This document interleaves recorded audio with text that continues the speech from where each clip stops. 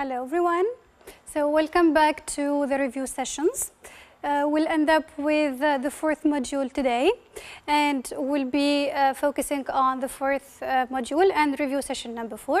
So I am Mrs. Ben Rebah Ines, and I prepared that under the supervision of Mrs. Ilham Ben Slema Mansour, our General ELT Inspector.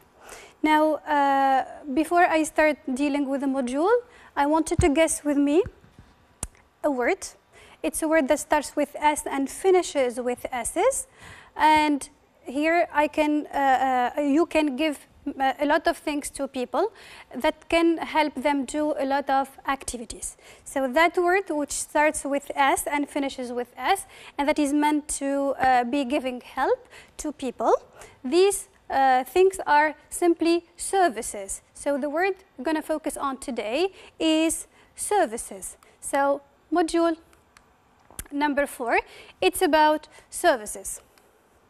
Now, the topics we are going to deal with in this module are going to be about travel services and communication services. So these are the two basic themes we're dealing with in this module.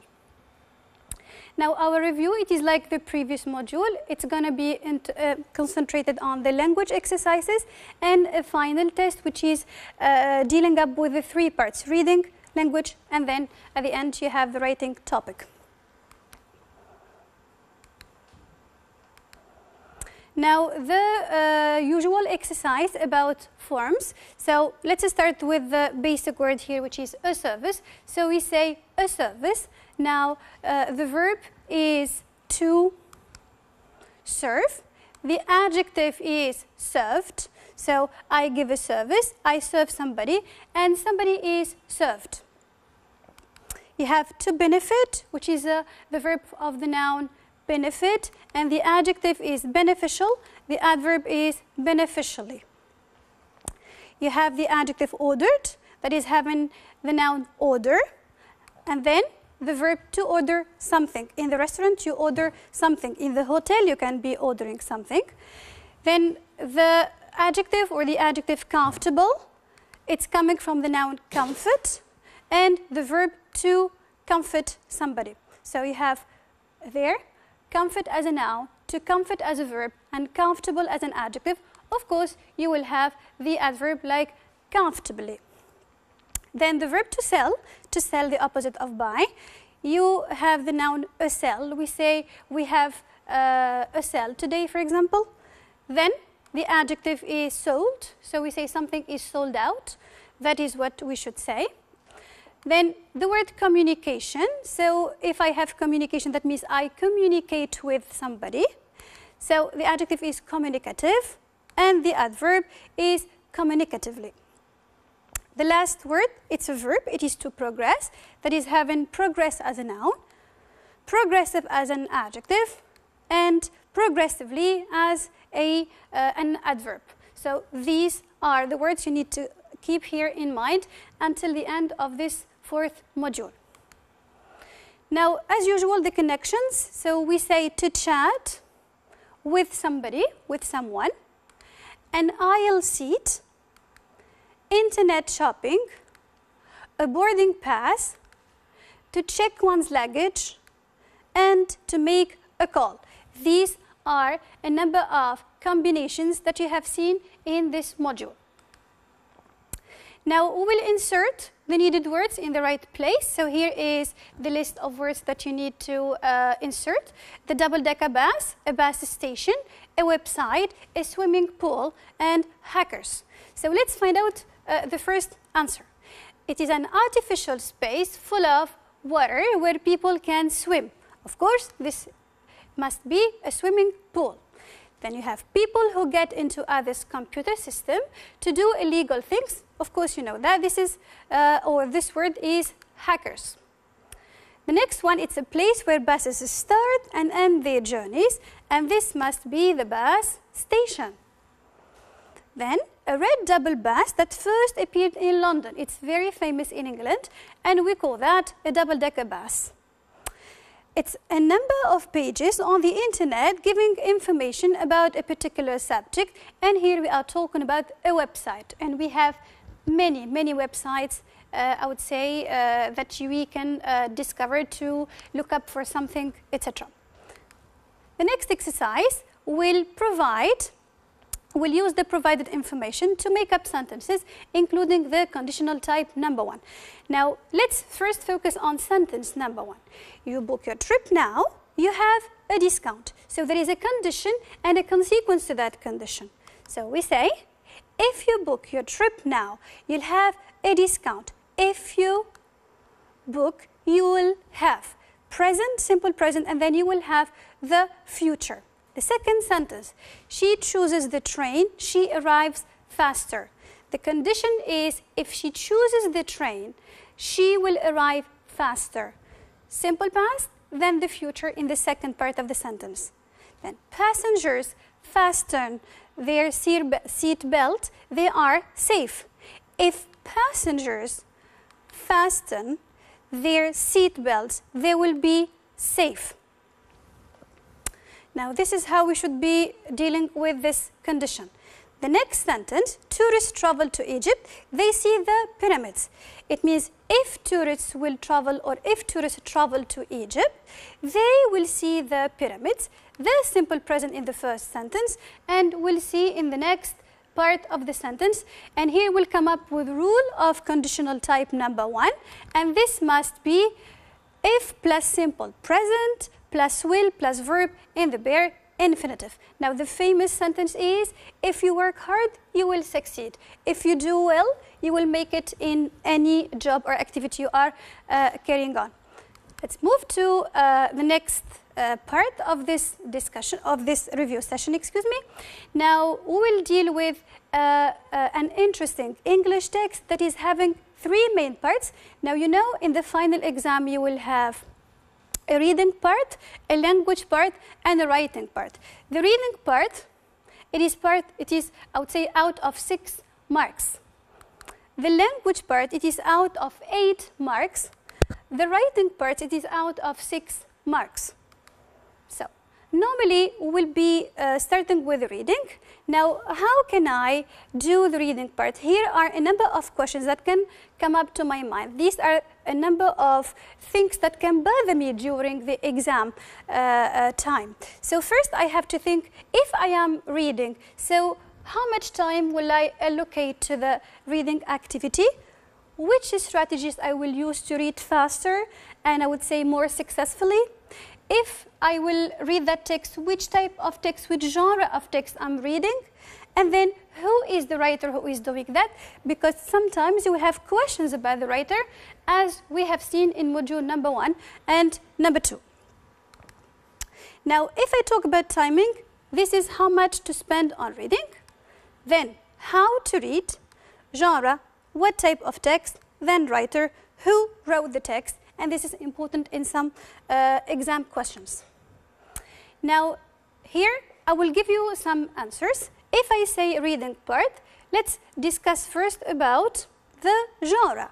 So you have tackled 4 main genres: the speech, the story, the article, and the letter. Then the writer should be normally a speaker if it's a speech, an author if it's a story, a journalist if it's an article, and of course a sender if it's a letter. Now, how should I read the text? Should I read it all? Should I read the author, the source, the date? Should I read the questions? I gave you that in the first and second module. You should be reading the whole text in your own rhythm, or on your own rhythm, and then try to concentrate on the message. Don't focus on each word. You cannot make up the meaning if you concentrate on every word. Try to get the global idea, then get the help of any extra information like the author, the source, the date. Then concentrate on the questions and on the exact words used in that in those questions. So what should be answered appropriately, who should be answered appropriately. If it's a reference questions, you have to give what is there, for example, referring to. If it's a vocabulary item, you have to look it up in the paragraph, the previous paragraph. So these are the things you have to concentrate on in order to answer appropriately. So these are the strategies you have to concentrate on, but the things you don't have to do during the exam time, you shouldn't be focusing too much on every single detail, and especially don't leave unanswered questions. It is really a bad thing to do in the exam. Read all the questions and try to answer them all, even though you have some doubts about 1 or 2 questions. Now, as for the timing, how can I do all that in 1 hour? So divide your time. Try to divide the parts. Divide the time according to the parts you have. You have a reading part, so please try not to exceed 20 minutes. Actually, if you go beyond that, you will miss the next part, which are the language and the writing part. Now let's start our reading comprehension. This is an example of text that you can have in the end of year exam. So starting to read, there are many types of hotels, big and small. Big hotels, which are part of a group, offer guests a standard that does not vary from one location to another. Hotels can be awarded stars if their facilities matched the tourist board specifications. The more stars, the higher the standards. There is also a red star awarded for excellent cuisine. When you stay in a hotel, the facilities are reflected in the price of the accommodation. Many establishments have swimming pools, squash courts, health clubs, gymnasiums, and indoor play areas for young family members. Some of these activities can be used by non-residents, providing they pay the subscription fee. There are hotels with golf courses in their grounds. Some have lakes that are offered to guests who wish to fish or take out a boat to fill their leisure time. A good hotel with a pleasant, helpful staff contributes to making a holiday enjoyable and encourages return visits. Most hotels ask their guests to vacate their rooms by 10 o'clock on the day of their departure. So the staff will have enough time to clean the room, make up the bed, and generally tidy the area before the next occupants arrive. No visitors to a hotel do not usually have access to their room until after midday. So this is our text. This is how we should be reading it, silently, I would say calmly. Try to concentrate on the different paragraphs. Look if you have a title, a source. Here our source is simply an internet link. So let's go to the first question. So tick the right answer. The text is an internet article, a hotel brochure, a tourist speech. This is clear. I already mentioned that in the source you have a link. It's not a hotel brochure because you don't have descriptions, you don't have pictures, and it's not a speech. You don't have ladies and gentlemen. You don't have somebody who is speaking in front of you. So the answer should be an internet article. The second one, it's also a type of questions that can come to you in the exam. So it's a table that you need to fill in with information from the text. Here it's mentioned you have to complete the information from paragraph number 1. So we need to go back to paragraph number 1 and concentrate on the cause and result, or the condition given and the result out of that condition. So here the result is getting more stars. So what happens first in order for those hotels to get more stars? Paragraph number 1. So here the more stars, the higher the standards. Okay? So here if I want to get more stars, I need to have higher standards. Okay? It means I need to offer more facilities that match the tourist board specifications. Then, the next cause or condition, it is offering excellent food or offering excellent cuisine. So, as a result, what will I have? So, in paragraph number 1, here, there is also a red star awarded for excellent cuisine. You see? So, if I want to get that red star, I have to have an excellent cuisine. So the answer would be getting a red star as a result of offering excellent food. Number 3, let's pick out one service provided by hotels for the young. It means here I am precise. I'm asking you to provide just one service, not 2, not 3, and it must be connected to providing services for young people only. I'll go back to the text. Okay, let's concentrate on paragraph number 2, and here I will try to find out the word young. Here, to play or play areas for young family members. So I have to go back to the sentence that is before. Many establishments have swimming pools, squash courts, health clubs, gymnasiums, and indoor play areas. So you can pick out one of those services and write it in your answer. Okay, example, swimming pool, or squash courts, or health clubs, or gymnasiums, or indoor play areas. Let's move to question number 4. It is a vocabulary question. We've dealt with that question before. Now, you are supposed to bring a synonym to the word to empty. It means to make something empty. And it is found in paragraph number 3. Remember, in this type of questions, you have to give the same meaning and the same word type. It means the same class of the word. Now, we'll go back to our text and to paragraph number 3. Okay, this is paragraph number 3, and we need to find out a verb with to. So, a good hotel with a pleasant, helpful style contributes to making a holiday enjoyable and encourages return visits. Most hotels ask their guests to vacate their rooms. To vacate their rooms. That means to empty them, so that after that they will keep it clean and ready for the next resident, for the next coming people.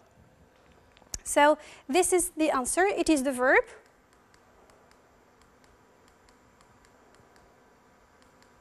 To vacate. Okay? And we will end up with the 5th question.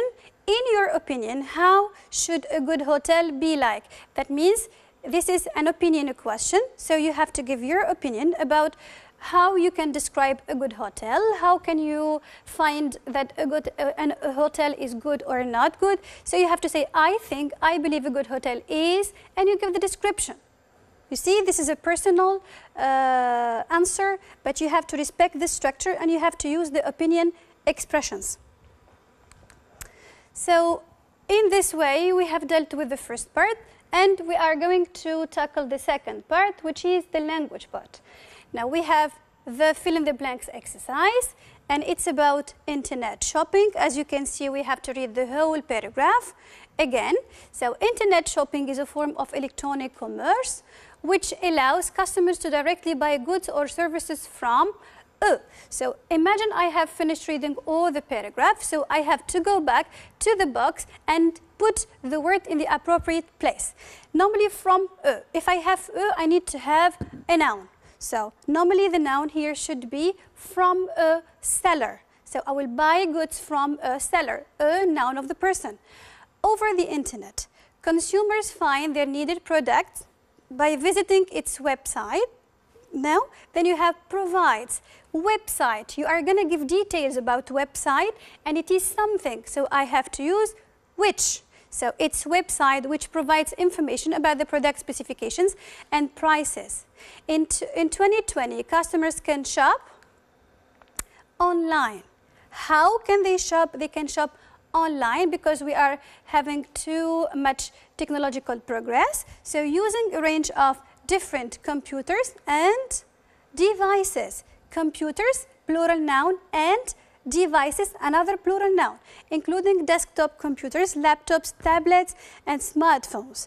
They can also choose the, so here you need a noun. However, after the space you have way, which is also a noun. So here we need something else in between, which must be an adjective. So choose the convenient way or choose the right way of payment, whether with the credit cards, PayPal, or any other payment services. So all the time remember to read back the whole paragraph, what is before, what is after, then choose the right form to put in the right place depending on form and meaning. Second exercise, put the verbs in parentheses in the right tense or form. Now, let's start reading the whole paragraph as usual. Then concentrate on what you have between parentheses. Try to find out, am I going to put it in the right tense or in the right form?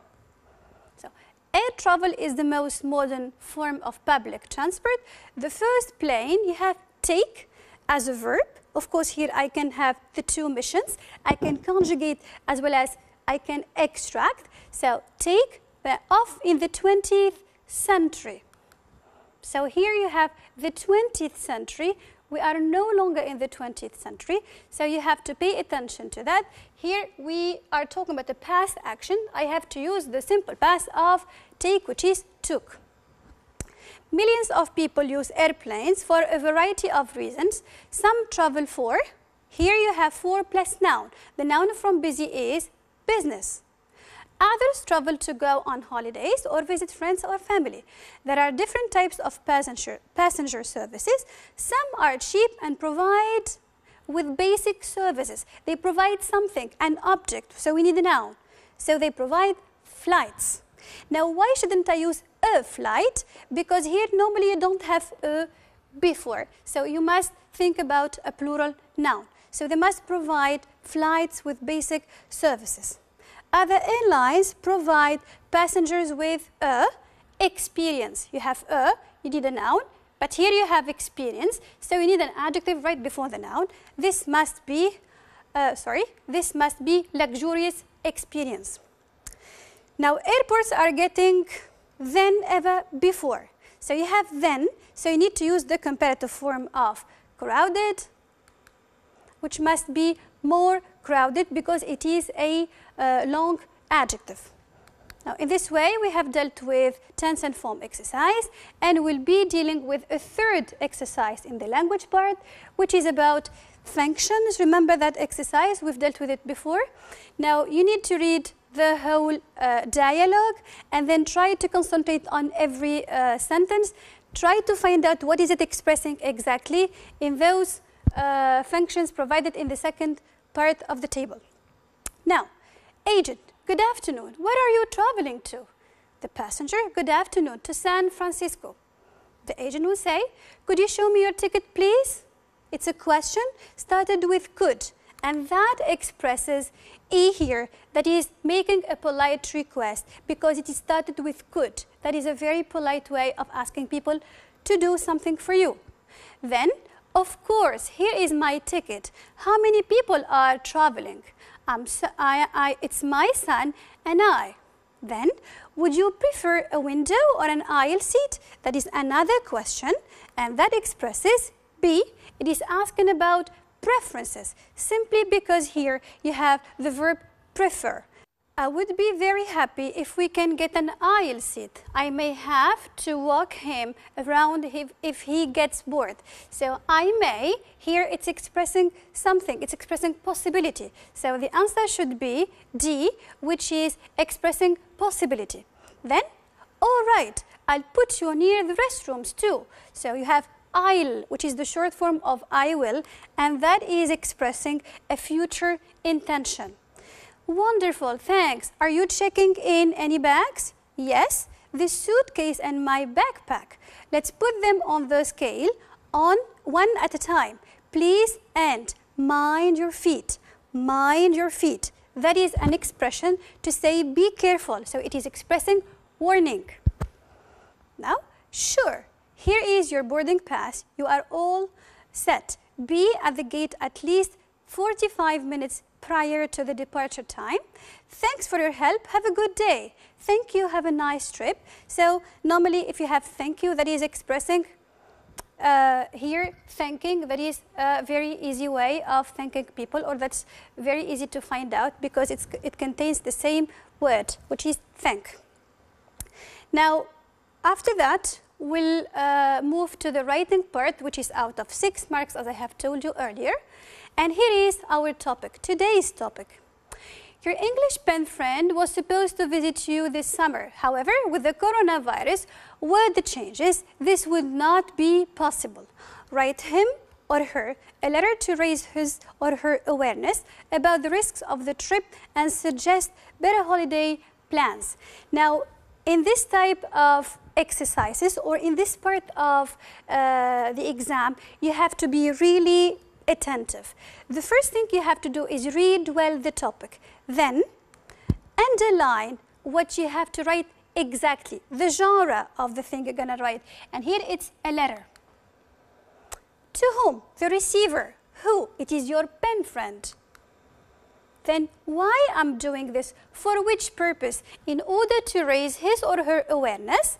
It's not only that, and suggest better holiday plans. So in those two situations, you have to give ideas and you have to use the language that express those ideas. So after reading well, after analyzing the keywords, after doing all that, we'll move to the start of this activity. Now, because it is a letter, it has a special layout. So here you have the address, the date, then you will have dear plus name. For example, if your friend is called Tom, you will say dear Tom, dear friend, dear Kate, if you want, okay? Then the opening should be a very general sentence that can be normally asking about your friend's situation, if you want. So I will say, I hope you are doing well. I wish you, or both you and your family, are doing well. You can start with this because we are suffering from the coronavirus these days. Then move to the body, and remember you have two parts in this writing, the risks and the suggestions. So if you talk about the risks, for example, you can say the airport is the most dangerous place where the contamination risk is very high. You can also say home is the safest place. If you travel, it means when traveling, your friend means your friend you are addressing to may put his life or her life, it depends, and her or his family's life at risk. So it is safer for him or her to stay at home to keep everybody safe, even himself or herself.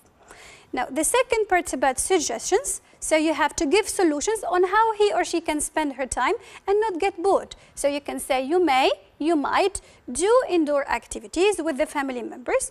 You can, let's say, use what about or why don't you, and you can use what about plus doing online activities plus verb plus ing.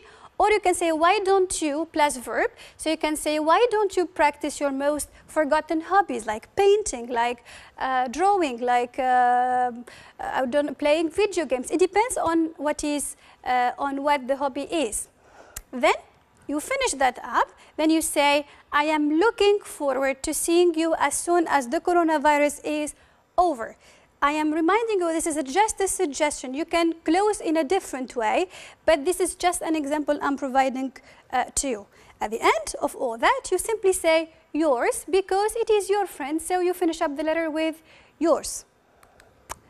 So normally, these are the things you have to remember whenever you are doing an exam. This is how we test you, we teachers test you upon in the exam. So we test you upon adherence to task and content adequacy. That means if you have understood well the topic, if you have written about, I would say, the coronavirus problems, your friends dealing with that situation. So that is the adherence to the task. You have written a letter. You also provided the right layout of the letter. This is in this part. The second thing we are testing you upon is the grammatical accuracy and lexical appropriacy. That means I will focus on the language you use, vocab, grammar, structures, linkers, everything should be here, let's say, controlled or tested. Now, the last thing we are testing you upon are the mechanics of writing. That means spelling, punctuation, capitalization. So please try not to forget to punctuate your paragraph. Try not to forget the first capital letter at the beginning of each sentence. So these are very easy things. Don't waste your marks in those easy things, okay? So in this way, we should have finished giving you the fourth review session. Thank you for watching, and I hope they were much beneficial to you all. I wish you all the luck, all Tunisian students around the country.